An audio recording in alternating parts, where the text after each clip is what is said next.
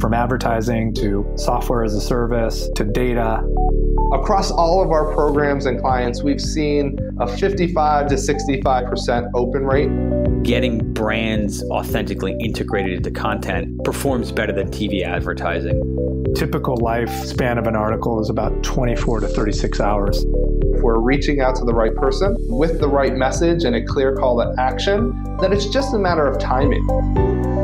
Welcome to the MarTech Podcast, a Ben J. Schaap LLC production. In this podcast, you'll hear the stories of world-class marketers that use technology to drive business results and achieve career success. We'll unearth the real-world experiences of some of the brightest minds in the marketing and technology space so you can learn the tools, tips, and tricks they've learned along the way.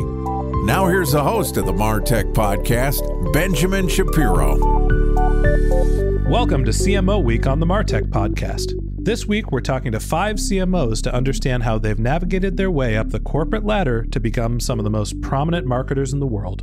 Joining us today is Kelly Brezoczky, who is the founder and executive director of Healthy Mature Living Foundation and a guest lecturer at the Stanford Byers Center for Biodesign. Prior to her current roles, Kelly was the chief executive and chief marketing officer at Butterfly Health, which is a company that developed a personal hygiene product for the protection of accidental bowel leakage.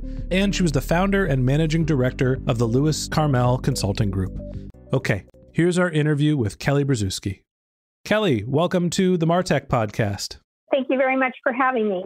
It's great to have you here, and I just wanted to double check Brezoczky. Did I say it right? Brezoczky. I was close. Brezoczky. It's a tricky one. Brezoczky.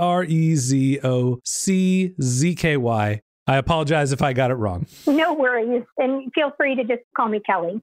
Kelly B, that's probably the direction we're heading. I appreciate you coming on the show, and I'd love to hear a little bit about your career experience. Let's start off from the beginning. How did you get into marketing? It's an interesting question. I think from a very young age, my parents will tell you I probably had my first business when I was in middle school, but my actual career interest for a very long time was more oriented towards public service. Specifically, when I went to college, I thought I would be pursuing a career in the Foreign Service. And at some juncture, after a couple of political internships, I really shifted gears looking at a career in business. And at that juncture, I started researching where I thought I might have the best training to pursue that and landed upon the brand management program at P&G. And once I set my sights on that, I think I never looked back, and I had an absolutely wonderful start of my career with that fabulous company. So this is the last of the 5 CMO Week conversations we've had, and there's been a consistent theme for the marketers that are at the executive level.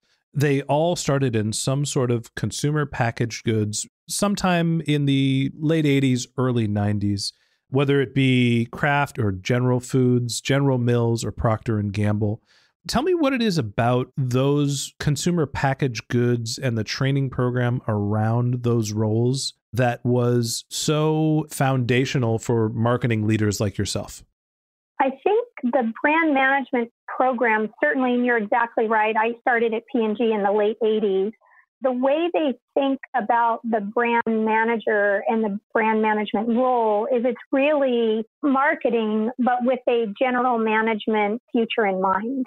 So you're not only tasked with the value proposition of the business, but how do you build the business infrastructure and the business model to actually deliver that profitably back to the company? So I think there's an enormous amount of effort, certainly at the time I joined the company, in making sure that you had a well-rounded experience as you were progressing into your first brand management assignment. So you were at Procter & Gamble for a pretty significant period of time. Your LinkedIn profile says that you were there for 8 years and you're a marketing director. I'm assuming you didn't start at the director level. Tell me about what the experiences were like working at Procter & Gamble earlier in your career, and how did you move up the ladder in that organization to the director level? I think I'm going to start by telling you a story that was at the very beginning of my experience at P&G. When I had the fortunate opportunity to interview and was brought to Cincinnati, the day I interviewed, I was actually in the paper division and had the opportunity to talk to a few of the brand managers in that division, the Always brand and Bounty paper towels. So when I went, after I accepted the offer they made me, I actually asked the HR department if it was possible that I could work on the Always brand. I had an interest in consumer health. The women that were working on the Always brand were super smart, very capable. I thought they would be great mentors and a really great place to start. And I remember the HR gentleman that was handling my offer said, "Gee, Kelly, we've never really had someone, a brand assistant, ask to be placed on a certain business. But I think it was really just pot luck where you landed."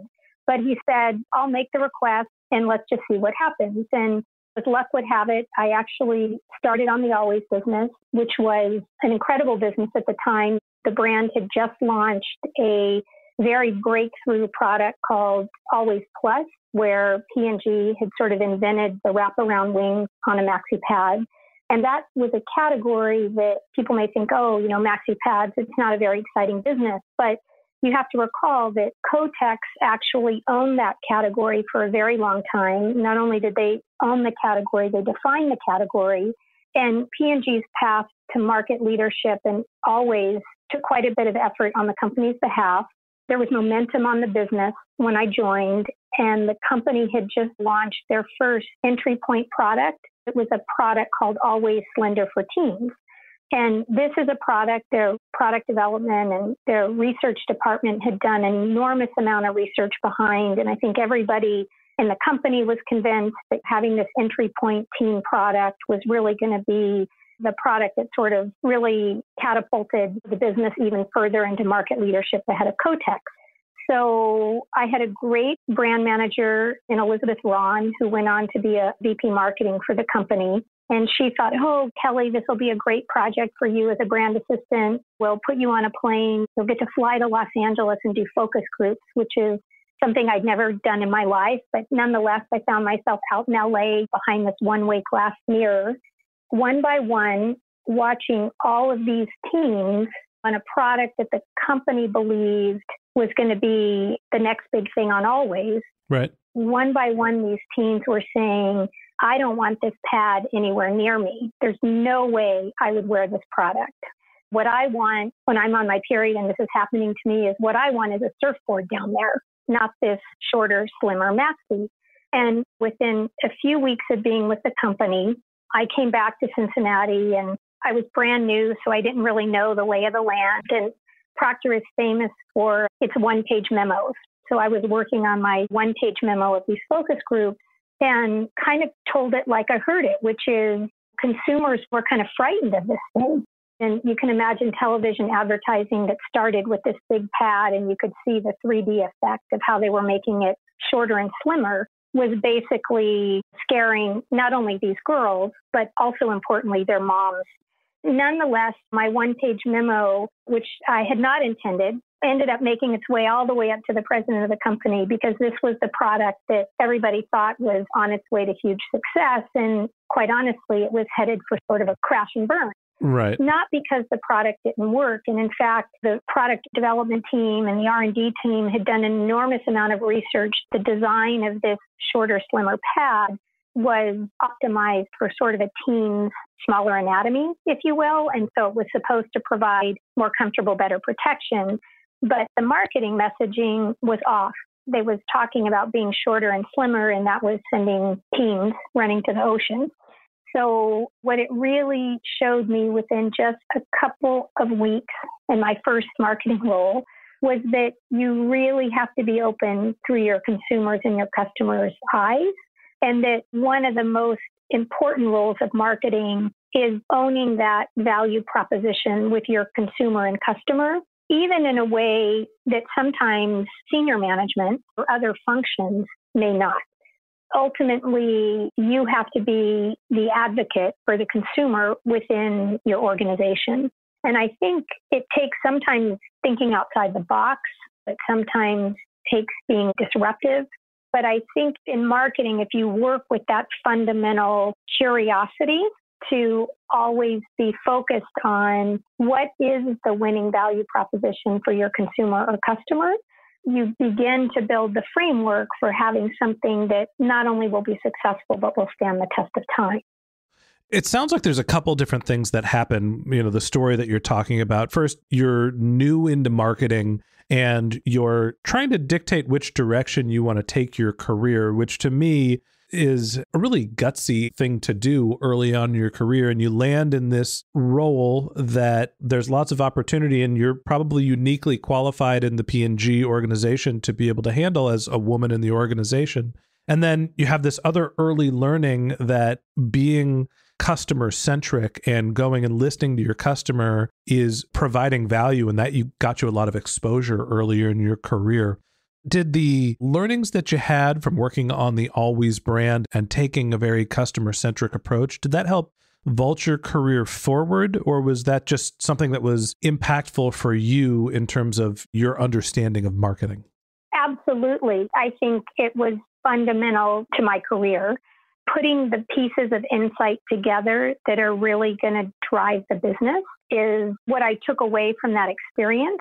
I think I was also supported by my management in being such an advocate for a new way of thinking about that business, that the combination of those two things opened the doors to a lot of future assignments for me, where doing the insight work to develop new marketing models was really key.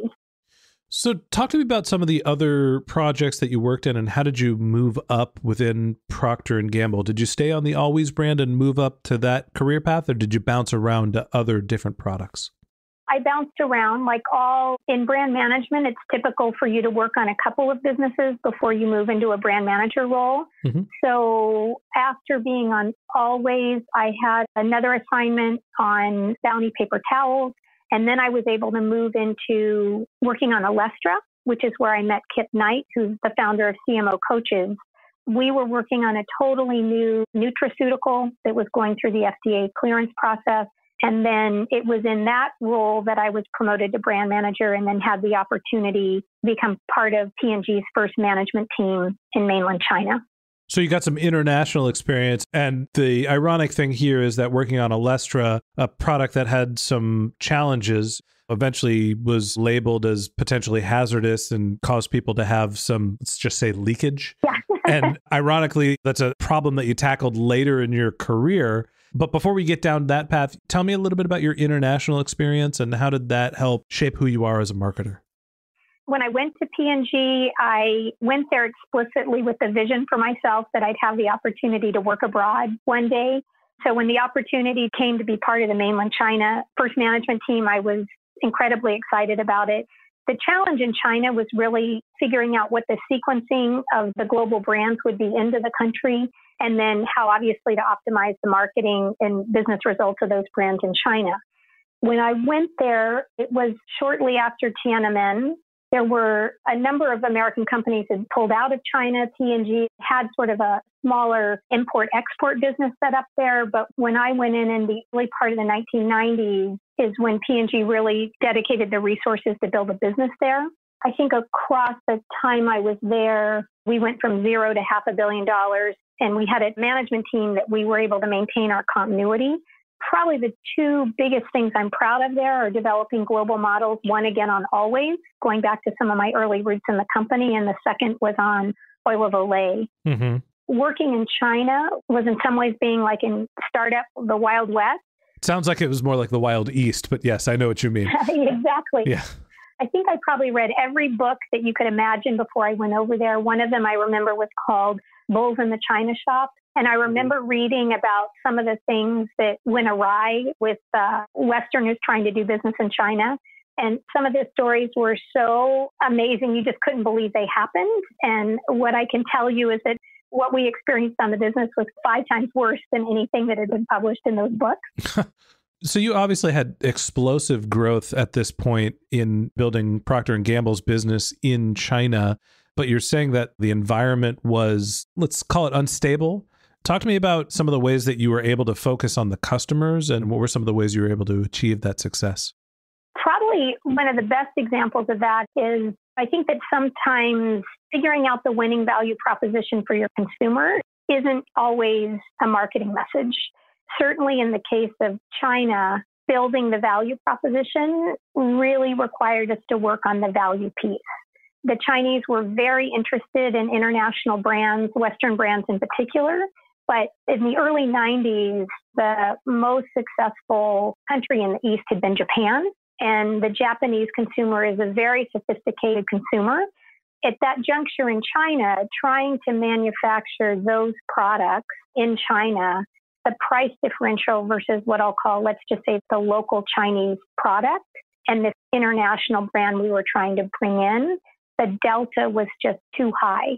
So this was one of the few times in my career where the winning result in China for Always was actually stripping down our product to a much more bare bones product than what it was, simply because we had to get to the right value and cost on the product to be successful. It's interesting. Going back to sort of marketing 101, the 4 Ps, it sounds like price was the big lever that was able to help you gain market share in China. Absolutely. And re-engineering our businesses to be able to deliver better value, so more economical pricing, required a retooling and really disrupting the status quo in our product supply organization. Mm-hmm. And that was very difficult to do. And as a marketer, you can imagine that your product supply organization isn't going to be very excited when you tell them that you need to redo the manufacturing of your products, for example. But I think what happened was once we were able to establish that we could win if we had the right product at the right price and what that required in terms of retooling on the product supply side, senior management and certainly our financial and CFO organization came along. And I think for me, being willing to disrupt the status quo when it was the right thing to do for the consumer and you could do it profitably to the company, it was a recipe for success in Asia. And ultimately, when we talk maybe in a bit about the company I founded here in the States and the product we developed, we really were retooling and scaling back to get to the winning value proposition. It sounds like you had an impactful and let's call it foundational experience early in your career, getting not only marketing experience, working on a couple different products, understanding who the customer is, but also getting general management experience in a couple different environments. How did that vault you forward in your career, and what was your next step after working at Procter & Gamble? I loved every single day I went to work at P&G, and I think had they been based in California where I grew up, I probably would have stayed with the company. But after 5 years in China, that was a career opportunity of a lifetime. I took a gap year, and it was kind of the gap year I had always dreamed of taking, which was to take a year off and mountain climb around the world, with the end game of landing myself back in California and doing what I love to do, which is developing the commercialization strategies for healthcare companies. So I took all of my P&G experience and then struck out on my own, doing consulting for companies kind of at this intersection of where health and science technologies meet the consumer. So why was that industry so interesting to you? And tell me about your experience going out on your own. I would say first on the healthcare interest, I had loved working in the healthcare business at P&G. I would put the Always brand in that personal care category. When I had worked on Alestra, I had the opportunity to work with the FDA as well as a lot of nutritionists and dietitians. And I similarly had the opportunity to work in osteoporosis for a little bit for P&G as well. So it's just a sector of business that I've had personal affinity towards and really felt that often when you get it right, you truly have the opportunity to make a difference in someone's well-being or livelihood. Mm-hmm. So I chose to focus the consulting practice in the healthcare sector as I was getting started. I think the second part of your question was really about the transition into consulting. And I would say it takes some time to get a business started and going. It sounds like you've done some consulting in your time. And I think it was probably a good 12 to 18 months before I felt like I had my legs fully underneath me with this new business I was starting. As someone who's been consulting for 3 years, I'd say that you're at least a year and a half ahead of where I feel like I am, where every day is still trying to figure out where my feet and where the ground are. Tell me a little bit more about what made you feel secure. I think it was really just having some early success with a first couple of clients. And the clients I was working with I had to expand the practice and bring in a couple of other partners because every project it seemed like we did, they wanted us to continue to stay on board and do more work for them. I think the sweet spot that our consulting practice hit was in the Bay Area. There are a plethora of healthcare startups that are either pursuing new medical devices or pharmaceuticals. They're well funded from a venture perspective, with most of those dollars developed into clinical research. They tend to have technologist founders or scientific founders. So they just lacked the expertise of commercialization strategy, business development, marketing strategies. So that was really the sweet spot of my experience, particularly coming out of P&G and with the broader experience I'd had in China. So it was a great match. And I did work for FluMist. That was a disruptive nasal spray flu vaccine that's now on the market, but at the time it was still several years prior to their FDA approval. I worked with Agilent and then did a fair amount of work with Fasano, which was developing a dermal patch drug delivery system. So the interesting thing to me about the experience that you had as a consultant was that you were able to essentially think about who your customers were in terms of the consulting business and find a match for your skill set. And by that, I mean, you found a industry that was less likely to have any expertise in marketing, have technical scientific founders, and match that with your understanding of not only the product development and operations and all of the sort of consumer packaged goods skills that you learn, but also the brand development and tactical marketing experience, the go-to-market skills as well. Tell me about, you ran a consulting business for roughly 11 years, almost 12 it looks like. During that time, what was life like as a consultant, and how do you contrast that to being an in-house marketer? I would say there's pluses to both. I think the years I was doing consulting were timely in that it was across a time period where I was starting a family and had our 3 girls.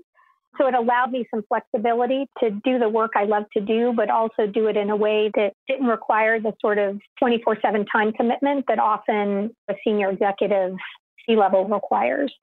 So I was almost 11, 12 years that I was doing consulting. Across that time, I had been asked to come into some of the companies in a chief marketing role, but just wasn't really ready to be back in that role.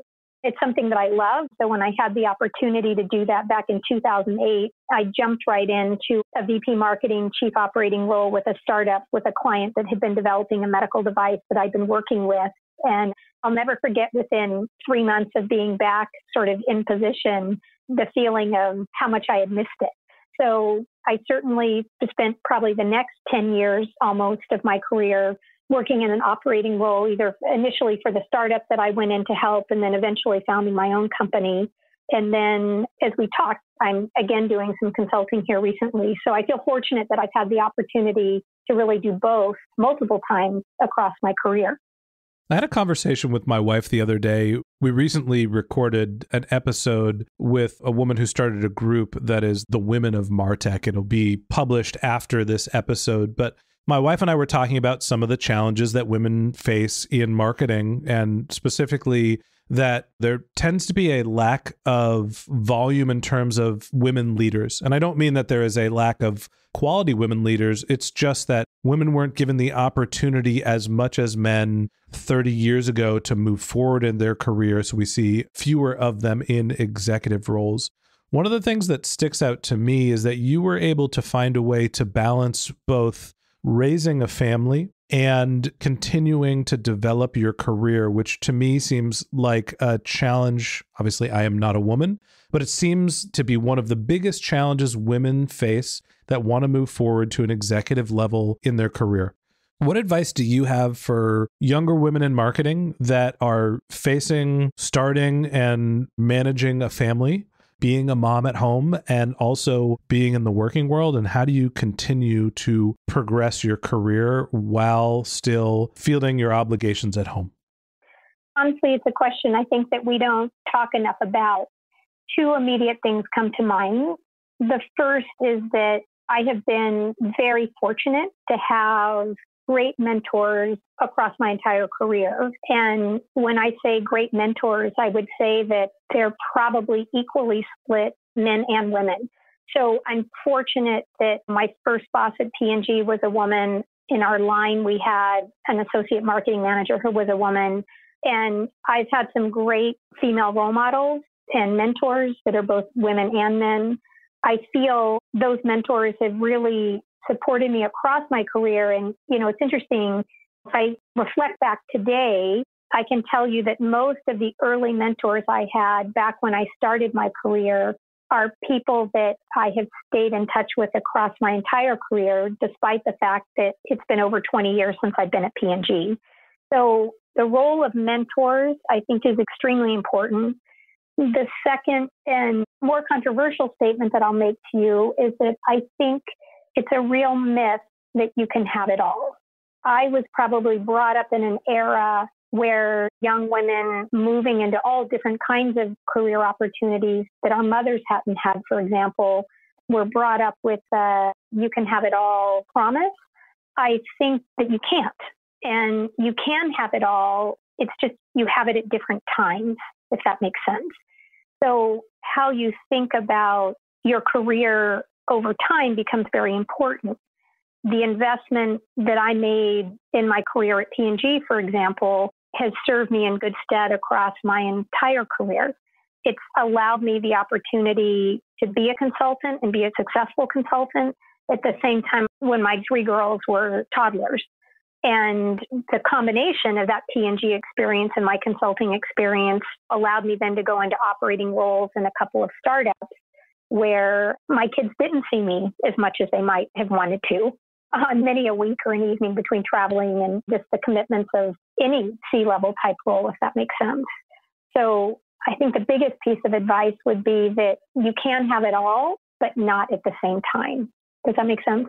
Absolutely. It sounds like you have to understand that you're going to have to make some trade-offs, and being aware and accepting of them as opposed to expecting to fit 48 hours into a single day. That's some of the challenges that women are faced. And I also will add that I think that you moving from being in-house to being a consultant and finding a role that allowed you to continue to stay in the working world and have the type of balance that made sense for you is a creative solution. And at the time, I don't know how many people were running consulting businesses. And now, at least to me, it feels like something that is generally more accepted. So I think that you were very creative in the way that you approached continuing to develop your career and building the flexibility that you needed to be successful at home as well. Well, and I love working, and I always have. So I would really encourage people who take time off to find opportunities to do consulting, even if it's not full time, to keep them current and engaged. So talk to me a little bit about the transition. You mentioned that you went from running your consulting group to a startup, and eventually you started your own company. Tell me about that experience. And you were actually the CEO and CMO of another health-related company. What was that experience like? It was an experience of a lifetime for someone who started in brand management to actually create a product. Myself, my husband, and two former P&G executives, the four of us sort of came up with this idea in a living room, and to take it from an idea to actually making the product in our garage and developing a non-woven product on our own and finding a contract manufacturer and then raising all the venture capital to actually bring it all to life was an opportunity of a lifetime that I certainly would do all over again. We developed a product for a condition that affects 20 million people. I think not everybody knows that 1 in 5 women over the age of 40 have what I like to call is little bowel leak. And the quality of life impacts for people who experience this are tremendously high. I have to say, without trying to make too many dirty jokes about the subject matter, the fact that you were on the Always brand and worked developing maxi pads and tampons, and then were on the product management team at Alestra, a product that was known to create anal leakage. And then down the road, you became the person that created essentially the maxi pad to stop anal leakage. Just seems so logical to me. Whether that was how you actually created the idea of the product or what led you into it may not be true, but it seems like a very logical path to get from point A to B to butterfly health. You're not the first person that's made that observation, but it was definitely serendipitous. It can't be that random. It just sort of happened. I'll tell you that our co-founders on Butterfly, Elizabeth Ron, who I mentioned was my first brand manager, and her husband, Carl Ron, who worked in product development at P&G. So 3 of our 4 founders were former Always people. But I think we just had a different way to skin the cat. And I think having worked in that general anatomy of leakage, I'd worked in the incontinence business previously, the challenge, and I think this is the disruption, the opportunity that we saw was that more people have little bowel leaks than big bowel leaks. And the only products really available were disposable briefs or diapers, and they were way overkill for the problem. So when we finally understood that we're talking about little leaks, it just intuitively made sense to us to try and figure out, could we develop a product that we could tuck up in the bum and have it adhere and not be painful, right? Comfortable to wear and provide the protection that people required.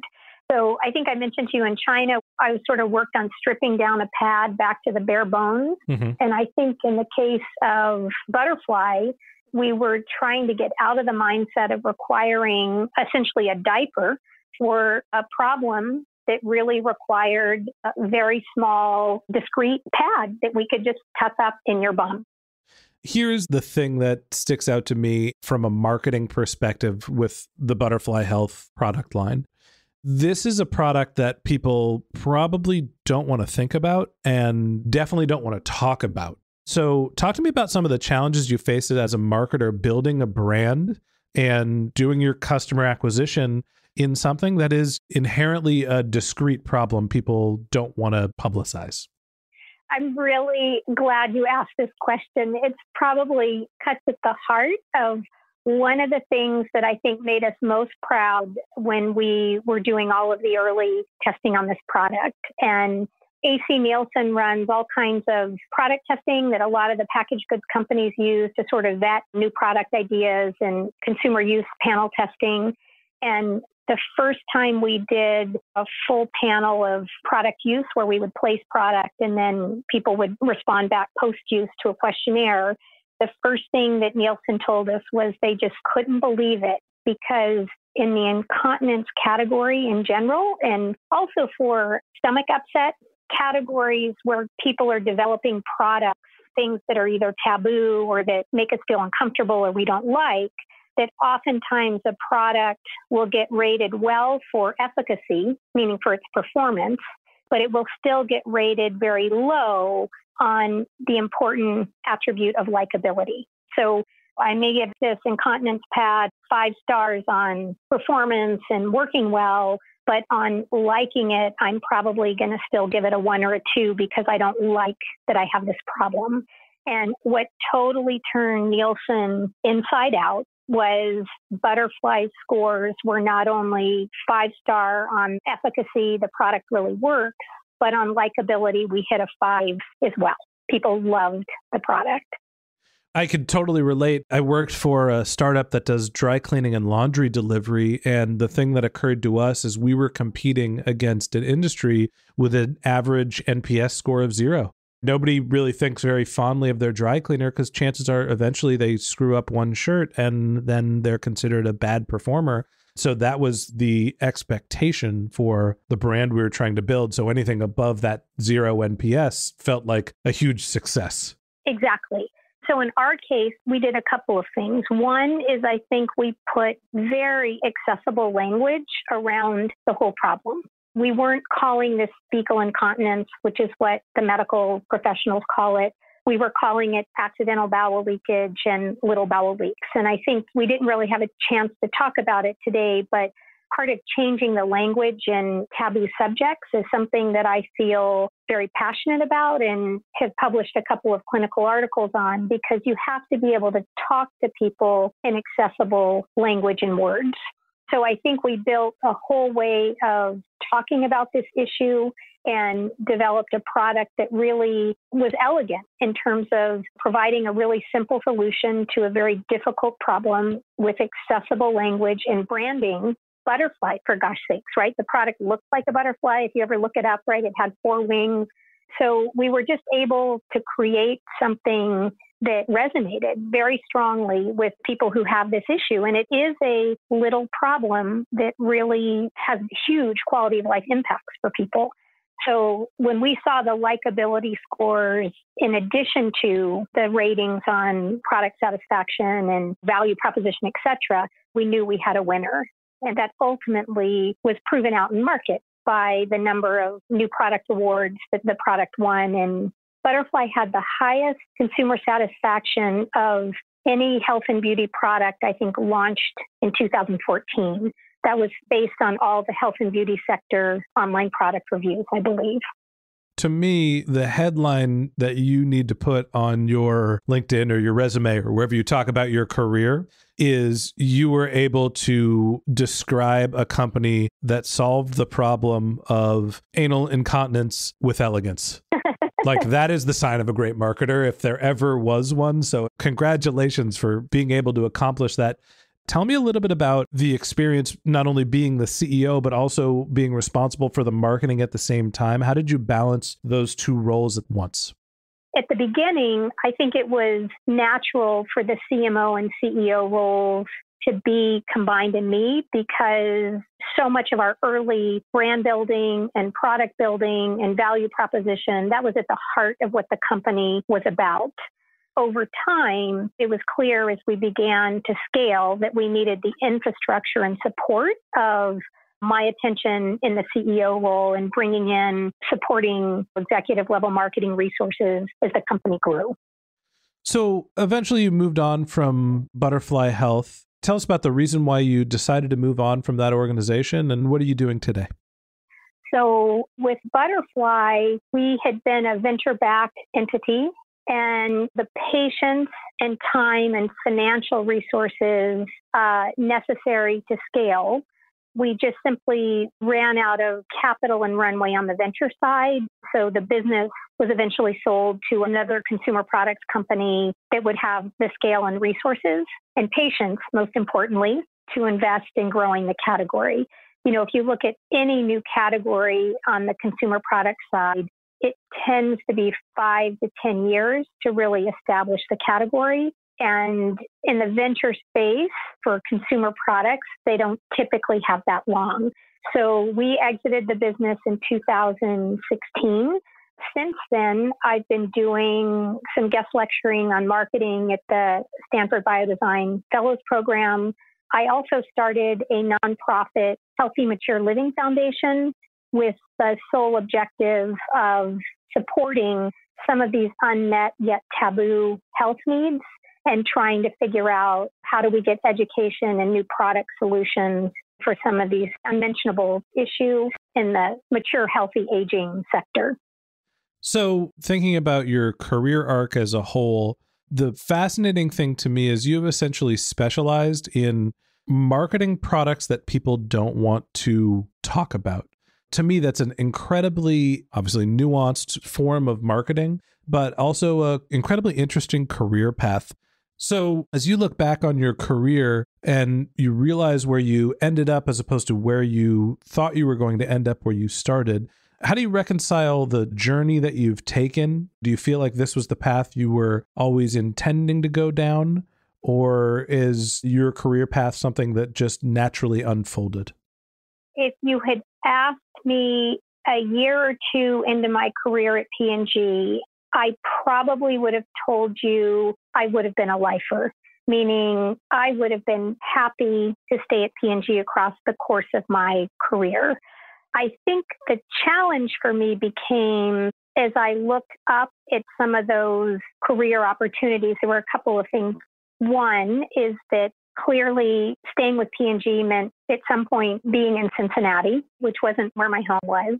And two, while there were some outstanding female role models at P&G in middle management when I was early in my career, the ones that were in executive management didn't tend to have families. So the retooling I think I did when I was in China was having a desire to be back in California and ultimately also at some point wanting to be able to have a family. And it seemed like starting a consulting practice might be the best way to potentially support that. I think I've always been an entrepreneur at heart. I had a couple of businesses when I was young. I had a small catering cookie business when I was in college. So I've always felt very comfortable in a small business environment also, as much as I still enjoy a large corporate environment. So I'm not sure I would have been able to predict it, but I certainly feel like I've had an incredible career to date and look forward to a few decades more of contribution. I still don't believe you that the path from the Always brand to Alestra didn't lead you into Butterfly Health, but I think it's an incredible career story and a really interesting way to get into some brands that are obviously impactful, but also something that a lot of people would never think about as a career path. So let me just say, Kelly, I appreciate you coming on the show. I appreciate you telling us about your experiences as a marketer, and thank you for being our guest. You're welcome. It was a lot of fun, and I look forward to you joining us at the CMO Bootcamp. I can't wait for it, and that wraps up this episode of CMO Week on the MarTech podcast.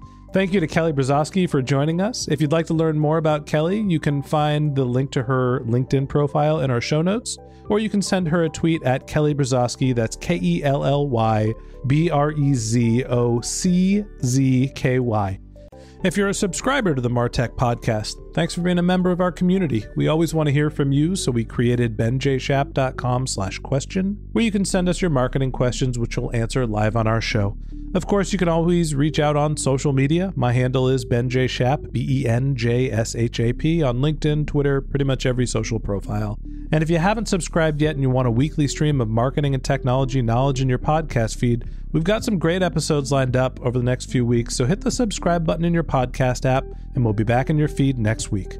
Okay, that's it for today, but until next time, my advice is to just focus on keeping your customers happy.